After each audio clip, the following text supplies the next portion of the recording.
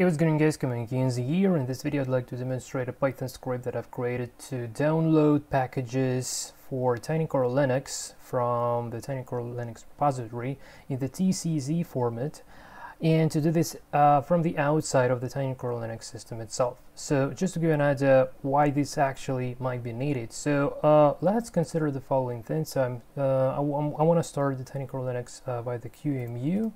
I'm running the 64-bit version of tinycore.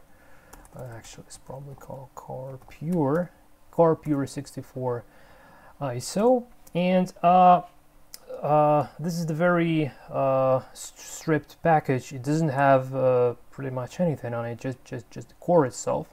So for instance, if I run this on my laptop, I won't have the network support because it doesn't have the Wi-Fi firmware and the Wi-Fi shell script to connect to the internet. And also it doesn't have any software other than just whatever, like BusyBox packages, and that's pretty much all about it. And one of the casual ways of doing things, if you do connect, if you do specify the TCE folder for tinycore extensions on the bootable device you're booting from, and then within the tinycore itself you start downloading or even bulk downloading script using the TCE load shell script. In this case, on the next reboot you will have all those packages being installed and available. But in that case, if you want to remaster your ISO, you need to walk through additional steps, and when you're trying to do this like 100 times a day, it's really exhausting, and I've been through that already. It's not really the way to go. So what I decided to do, I decided to make that script that actually allows to download those scripts like from the outside of the tinycore itself. So here we have, we're logged in. So for instance, in this video we're going to be installing Nano and Vim. So no Vim, no Nano, no Vim. So this is the very basic installation. And for instance, if I say TCE load, and this is the standard method, and I say -W to download, I to install, and say Nano, then it would go to the repository, download the packages, would automatically resolve the dependencies, and probably I got my internet down, or what the heck is going on here? I'm not quite even sure. Yeah, this is strange. Hold on a sec, guys. Okay, finally the network is fine. So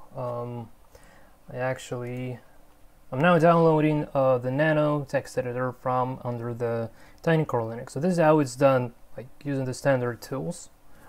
Same for all the rest of the packages. So I just say TCE load and loading this package and installing the package. And also it's installing the dependencies recursively as well. So it loops through the dep files for this things. For the packages, and also downloads all the dependencies recursively. We will have a look at that just right in a moment.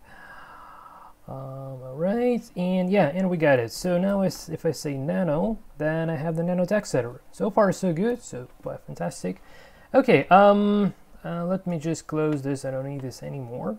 So if we go to repo tinycore Linux net, and then, like say here, for instance, so here we have the repository for x86, and I'm in particular using the repository for 64-bit packages, this TCZ. And here, for instance, if I'm looking for Nano, here is the Nano TCZ.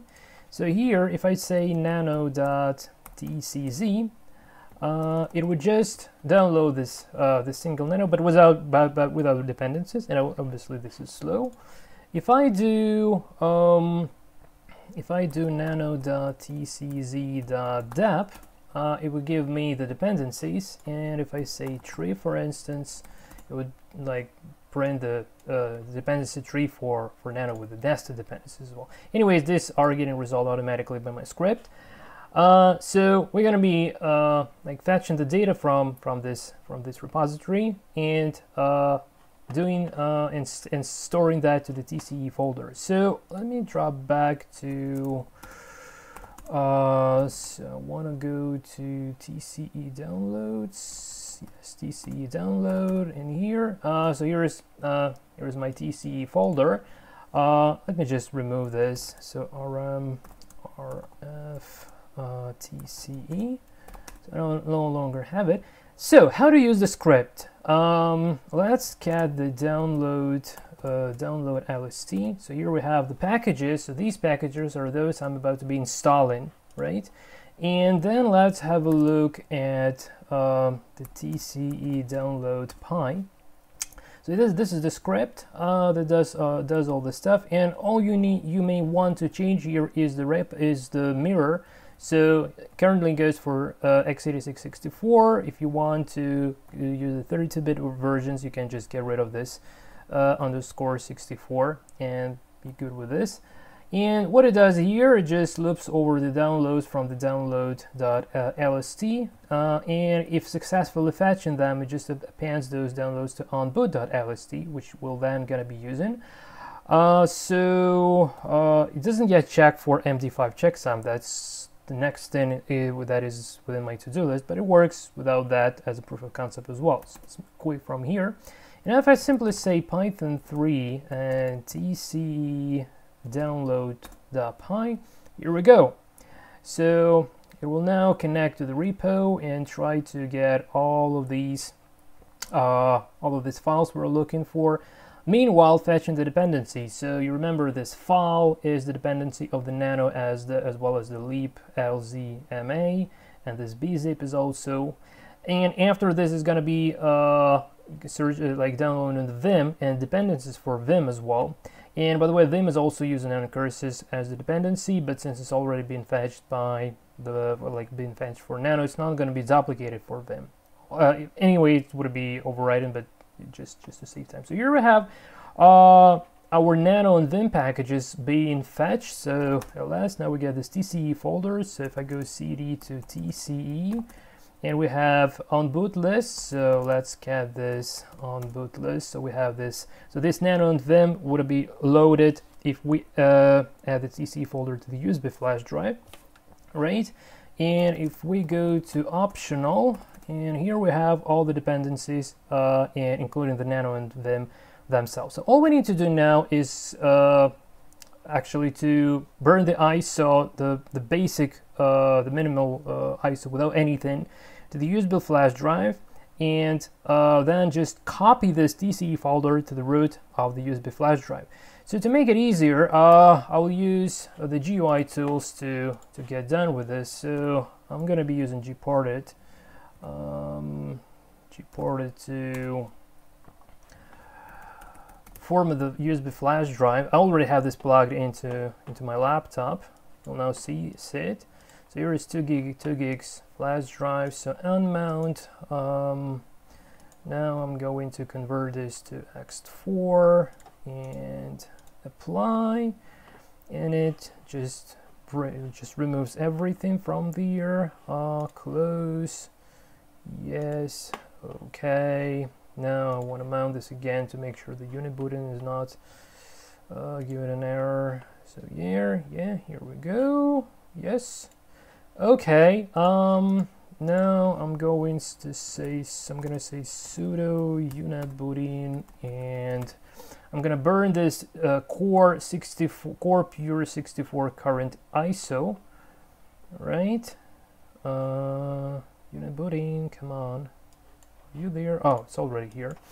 So disk image, and I'm going to root home CMK desktop, and this core pure 64 current ISO, open, and let's burn it. So now just installs the files, installs, I believe, grub bootloader, and this is done. And if we have a look at our USB again, then what we have here, we have a bootable USB flash drive produced by unit booting. So if we open this as the root, because otherwise it's not going to allow us to bring something in. And here, very simply, I'm just going to my TCE folder. So I'm going to TCE downloads and grabbing this TCE and copy and paste it to the USB flash drive. So here we have the on-boot list and the packages themselves. And this is already fairly enough to boot from this. The only thing, well, in this particular setup, I tried to change the boot codes right on the USB flash drive, but for some reason it didn't quite work for me.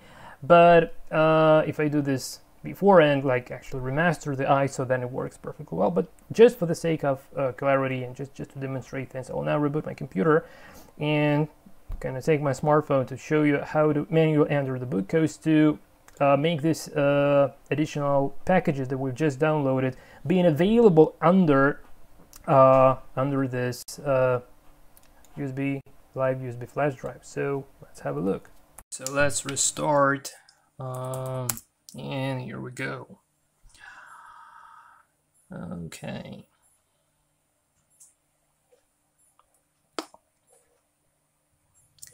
So in my laptop, I'm pressing F12 to enter the boot options. I'm selecting the diskette drive to load from, and then it takes me to the unit button, to the unit button thing. So here, if I just go like this, nothing would happen. If I just go like this, my Nano and Vim are not going to be available. So to make sure they are available, I press tab, and here, I'm sorry, I'm going to be typing with one hand only, so I say wait USB, and let's give it 5 seconds, for instance. Then I want to say TCE, which provides the TCE folder, which we're supposed to be uploading, like loading the packages from. I say SDB because that's exactly how my USB flash drive here is seen by the Linux kernel. And well, I can provide some more options, but this should be fairly enough already to get those things downloaded. So the kernel is getting initialized. All right, booting the kernel. Yeah, I didn't enable the show apps option to show how actually those gonna be uploaded. But anyways, now if I say Nano, for instance, remember that's exactly the same version that I've been showing you in the virtual machine. Then suddenly bang, and we have the Nano. So far so good, and even more, we have Vim, which is absolutely amazing. So this is how we can download the packages from the outside of the tiny kernel Linux itself, bring things together, and have a system with already those packages installed that you're interested in. This is it from my side. Thanks for watching. Until the next time, and take care.